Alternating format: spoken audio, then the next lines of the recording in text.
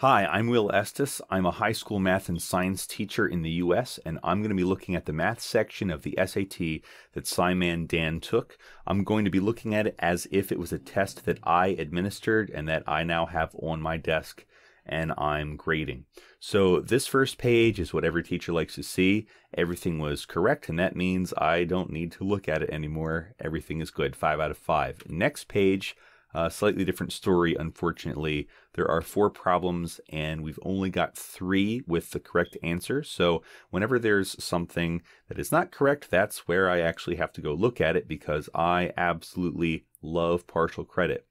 The purpose of an assessment is supposed to be to give a student a chance to demonstrate mastery. Basically, the answer is almost kind of an afterthought, because what I'm trying to make sure is that the skills have been successfully transferred and that the student knows what they are doing. So I'm a lot more interested in the work and the reasoning process.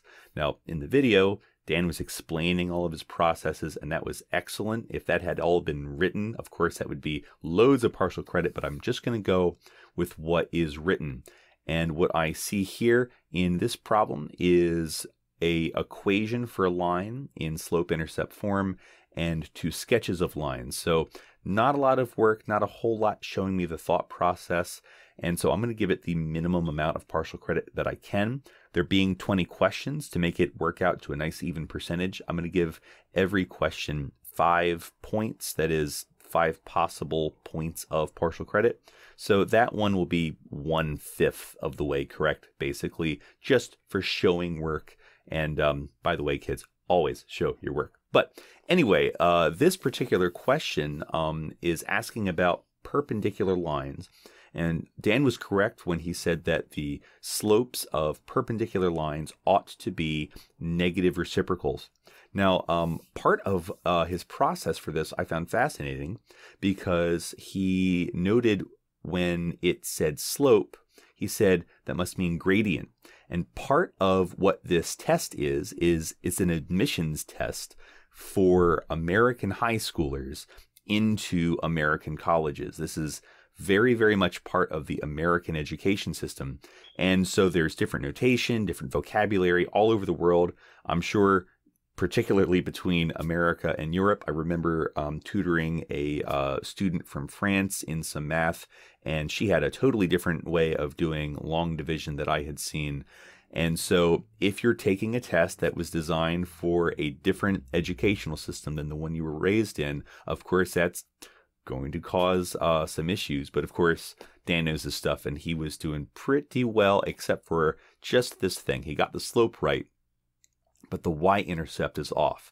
When x equals 4 and you substitute 4 into the equations for C and D, then you'd find that the y value in C is only -2. In fact, you need to add 4 like you have in D to bring that value up to +2. So that was really it. He got the slope right, but missed out on the y-intercept. So I'm going to give him some partial credit for showing his work. And moving on, the next page has 2 questions. We are gonna not add any points on this one because neither question was answered correctly. However, I am going to award some partial credit for that first problem, because there is an awful lot of work shown. Now, when I'm looking at work, I like to describe what I call smart mistakes and dumb mistakes. And I, of course, never, pick on people saying that was a dumb mistake, because that's really just insulting. Rather, I'm trying to encourage people by saying you've made a smart mistake. In other words, you've made the kind of mistake that only people who know what they are doing would make. Now, this is language I use with students. Obviously, Dan's an adult, he can handle it. But when I'm trying to encourage students to learn, there are mistakes, and then there are you had no idea what you were doing, right? The kind of problem that we're solving here, this is a rational function, meaning it is a ratio of 2 polynomials. And the way that that works is only the numerator of a fraction can make the fraction equal to 0. When the numerator of a fraction is 0, doesn't really matter what the denominator is. you're getting 0, unless, and the denominator is the one that can mess that fraction up. If the denominator is 0, then we're dividing by 0, and that's an error. So if the denominator is 0, that's when you get a discontinuity. It looks like he showed in his work, he knew to use those x values to substitute in and see what came out, but he was misinterpreting the answer. So I'm just looking at that thinking he knew what kind of problem this was. He started this off right, but he lost his way in the middle.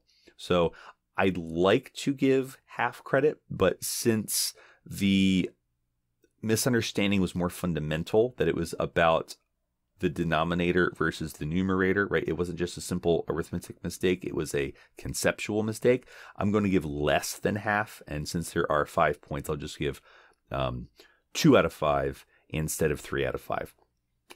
Okay, now the next problem is about an exponential graph. And it asks the value of a to subtract from 2 to the x so that it appears to have a y-intercept of 3. Totally makes sense that you'd fall for this, that you would have to subtract 3 in order to have a y-intercept of -3. It's just that the typical y-intercept for an exponential growth function is 1. Because any base to the power 0 equals 1. So you'd have to shift that down 4 to get that down to -3. Very easy mistake to make, but there wasn't any work shown at all. One such a simple question, don't know why you would, but anyway, that's why I can't give any credit to that. Sorry, Dan. All right, next page, 4 questions, and once again, none of them correct, but there is some work shown. Let's see if I can give any partial credit. Let's discuss these questions. The first one says that there is a graph that's relating some facts about fish, like their tail area and their length, and it's asking which equation best matches that graph. Now, all 4 equations are very, very similar.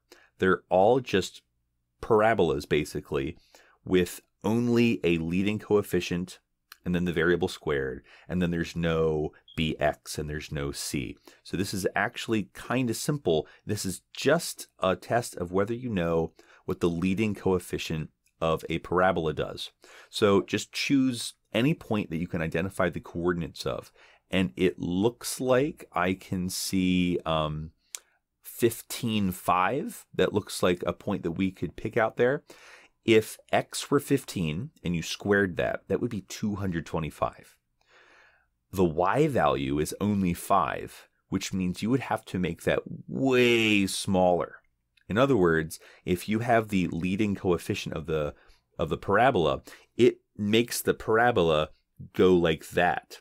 I've got a video explaining how that works in standard form that you can see.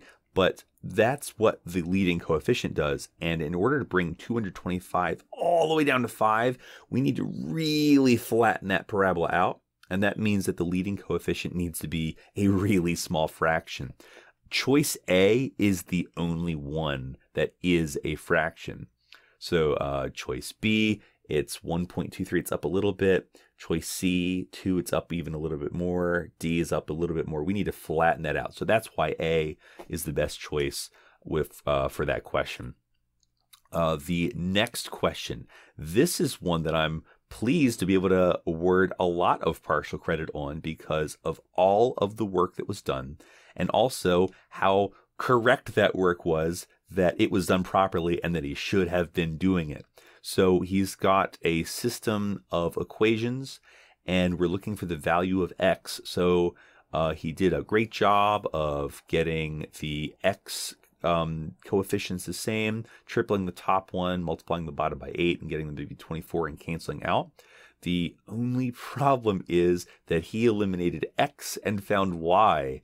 And I think that the test makers kind of saw that error coming because those jerks put the value of y as one of the choices. And so that's the one that he chose.